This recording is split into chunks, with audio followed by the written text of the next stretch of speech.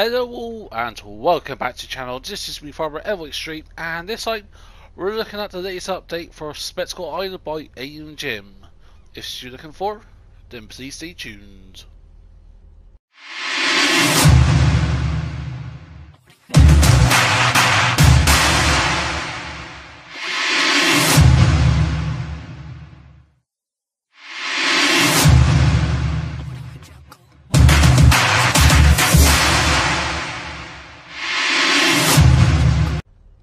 Hello folks and welcome back, and yep, as I said in the intro, this is going to be update 1.1 for Spectacle Island, and it's a absolute huge update.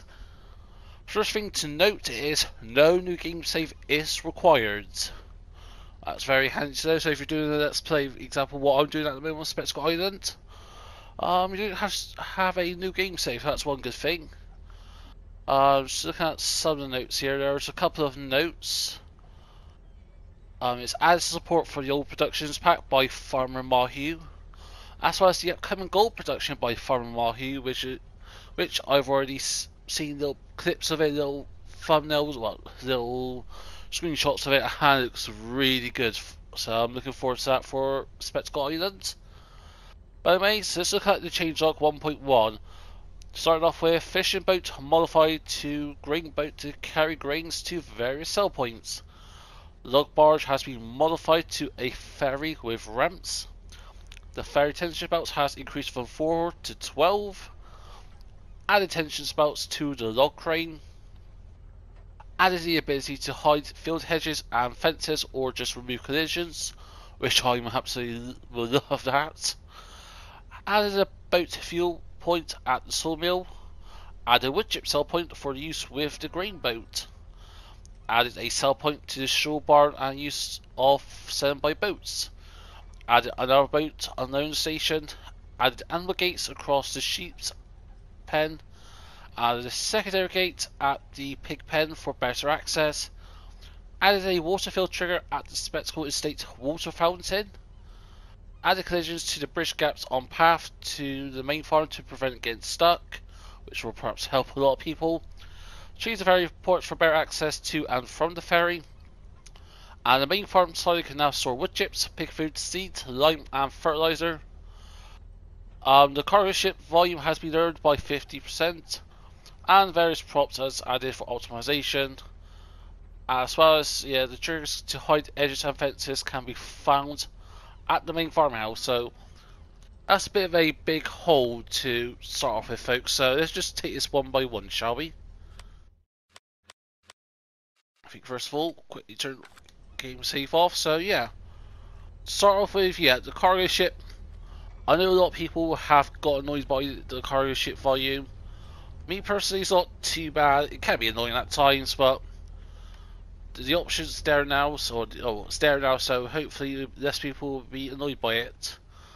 Also, I think I didn't actually notice this when I did the initial map, so it might have been added, but.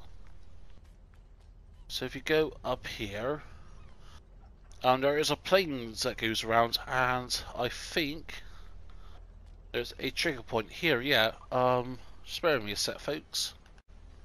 There we go. So I've opened the tab there. So you can turn air traffic on or off. So if we press 28.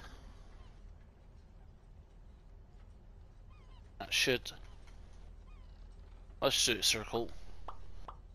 So you can turn air traffic on or off, which is a good thing to know, so we'll leave it on for now. So yeah, that is that.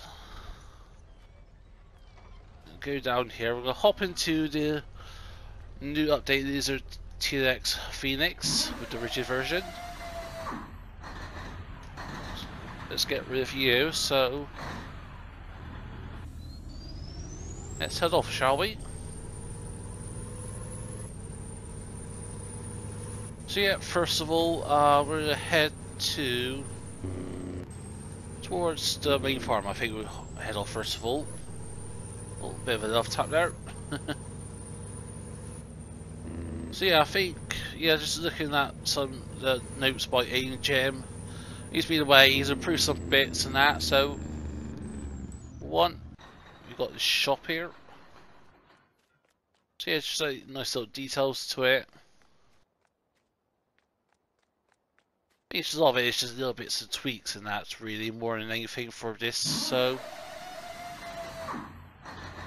let's get back onto the road. There we go. Takes a bit setting off, but I don't know what we can do is, there we go. See, I think the first big thing to note actually, for those who play Sussex Farm, you'll know there is sharks at main port, and now there are two sharks here. There's one there you can just about see, and there is a second one somewhere. There's one there. We'll see the other one at some point, I'm sure.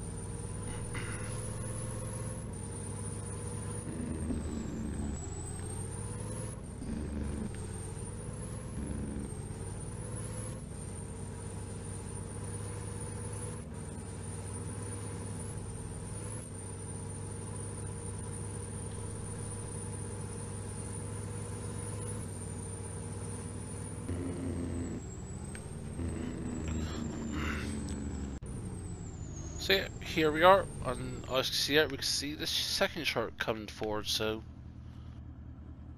got one up there somewhere, and got another one down there, so yeah.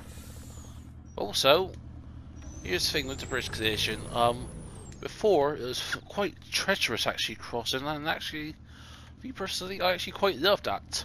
Don't get me wrong, there's many times I got myself stuck and fallen into the abyss, but now, if I get in here, if we put the front wheel where the middle is, see here, still a bit of a little, tiny bit of bump, but that's the thing, now there's collision, so you can't fall through, which is a handy little thing. So yeah, it makes going to and from the farm less treacherous. There we go. So now let's head to the main farm, shall we? So here we are at the main farm, and let's just stop here a sec, and let's open the little PDA up a little bit here. So yeah, we're looking for the pig farm, the pig pen, and the pig pen, what was that?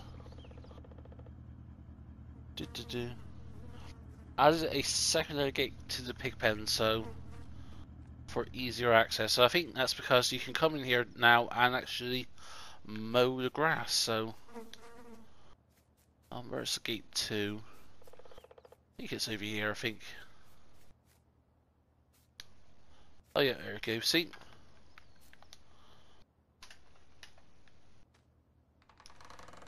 So yeah, open and close. Close you. So yeah, you can have a gate there. So if you want to actually mow the pig pen, then you could. And it said, and we'll get access to the sheep pen. The sheep pen, I think that is. Oh no, sorry, this is the sheep pen. Sorry, my apologies. So yeah, sheep pen here, and this is the pig pen here. So the gate for the pig pen is here. So yeah, why would you want to do that? You can add a bit of realism to it if you want to actually drive in, dump your pigs off, bit of role playing, do whatever you want. So yeah. Sorry if you hear my dog barking in the background. Good old little Bentley.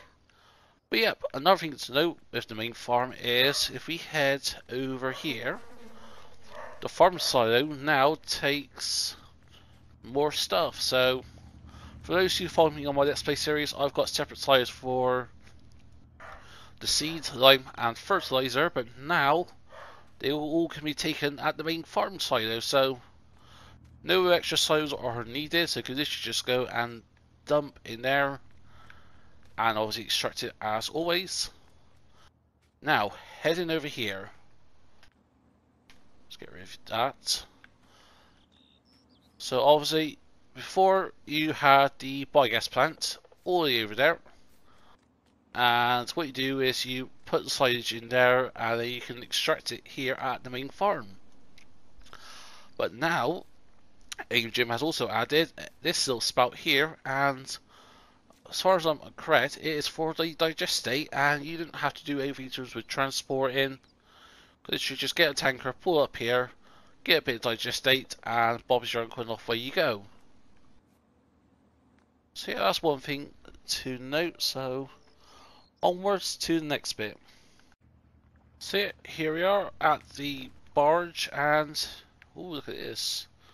So if we enter here, we could unfold a ramp. Oh, I'm loving that. Oh, I'm so loving this. And this could be useful for whatever reason. You could use it to just transport bits and bobs from one part of the island to the other. Or if you're like me, who do all your lumbering here at the main farm, but don't really fancy doing the long haul, so what you could literally just do is drive your trailer on, park it here, barge over to the lumber sell point, and then Bob's your uncle. As well, I think over here,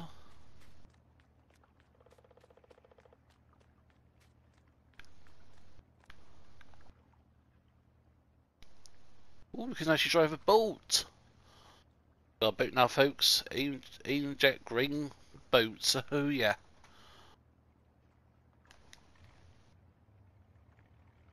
So pretty much basic audio. Actually, let's get rid of that a sec. So yeah, onwards we go.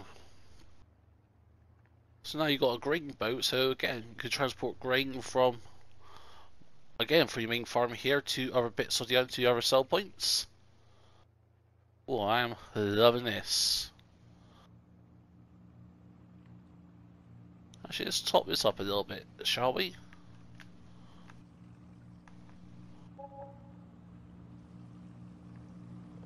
There we go, we'll fill up our boat. So yeah, if we park it here a sec. So yeah, your trigger point or fill up point is here. So what you do is you just dump your grain in here. It is stored in the silo and then it exits out the spout. And as far as I can gather, there's no other ways of extracting it. So if you put crop in here, the way you can extract it is by the boat. This wouldn't be risky with a trader, but I don't recommend that, folks.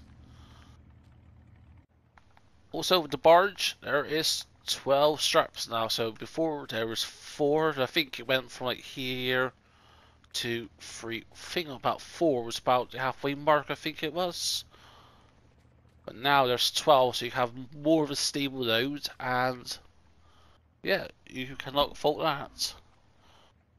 As well, it said there's a strapping belt for the log crane, so where's the crane tool? There it is. Let's get in the crane, shall we?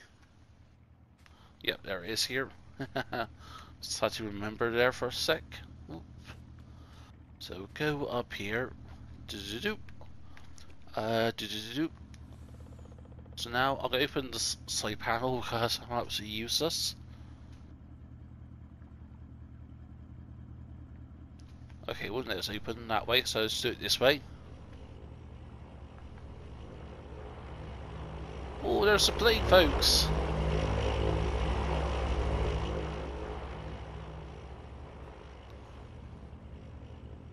So you can go left and right, forward and backs, and up and down. So you can't rotate it still, but oh, I'm actually loving that. So yeah, I think you can just about see the tension belts, I think. But yeah, the tension belts are there and they do work. It may not show straight away if you use it as it is, but once you put number there, it will show up. So yeah, onwards to the next point, folks. So here are folks approaching the Stroll Barn, and one part of the update is there's an added sell point here. So let's just drive over here.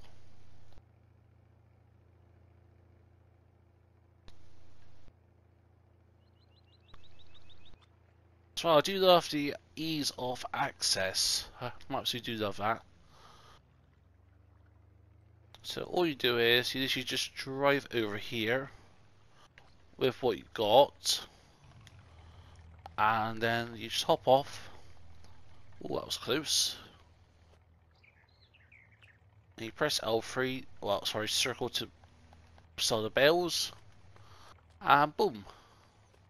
There you go. So, oh, that was a bit closer with the ship. Just with the capacity of the boat, I'll quickly show you that in a little bit. Onwards to the next point, which is at the sawmill. Alright folks, I've got some soybeans here because I just want to see actually what is the capacity of that boat. So let's have a look, shall we? Obviously I've got the rigid Phoenix. I didn't have the rigid pack installed, so we've gone with this instead. It should still work, so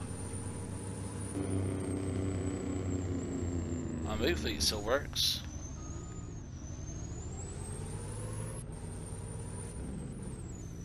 There we go, just back you up like so.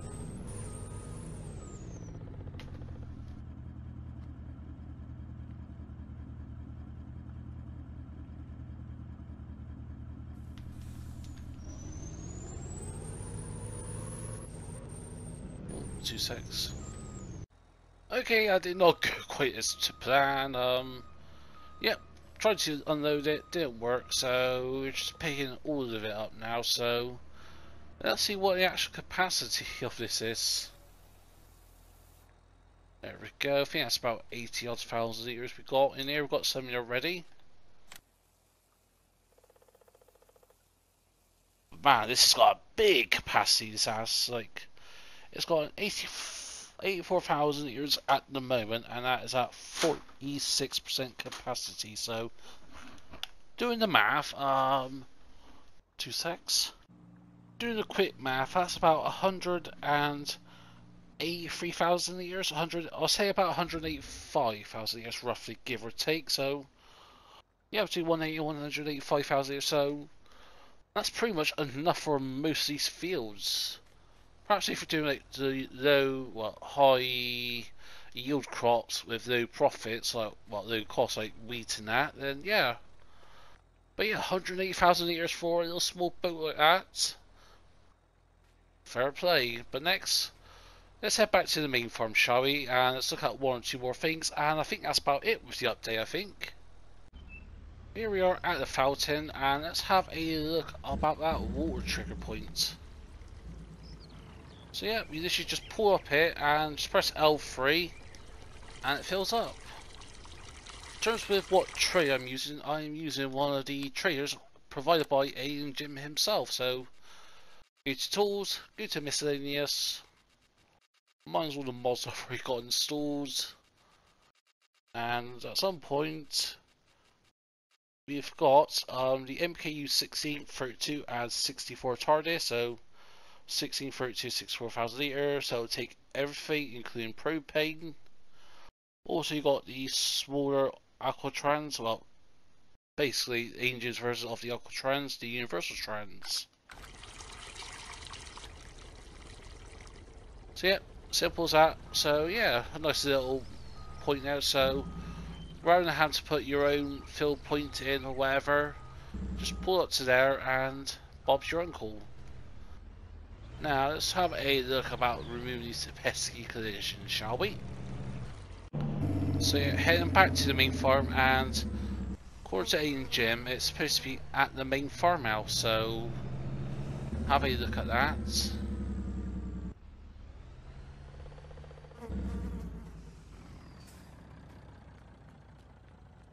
So the main farmhouse, which is...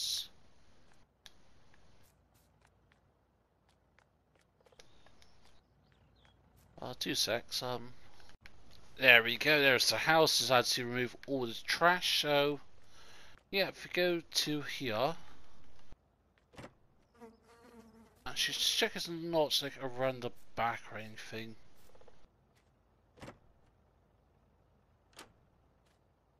Nope, let's have a little look here, see where the trigger point is to remove collisions.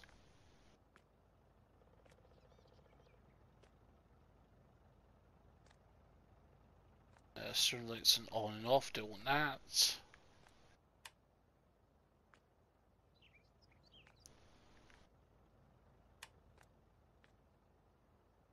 Got your seat trigger there. How do you turn collisions off? Oh, I do like that. Nice little touch there.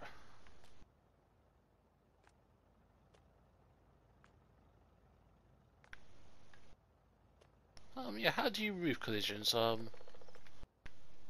Says that the main farmhouse. Ooh. Is it down here somewhere, perhaps?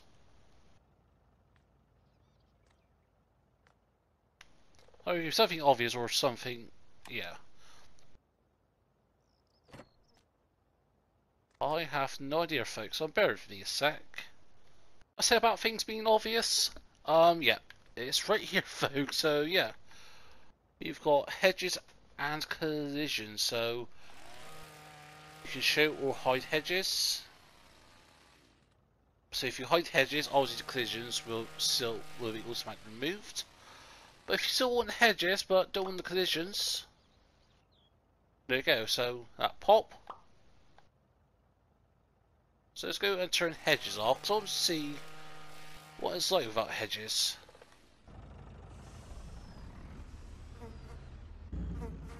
So let's go ahead, turn around. Do a million point turn here. Okay, we're gonna head down there, so let's have it look. So you've got those hedges up here around the main farm.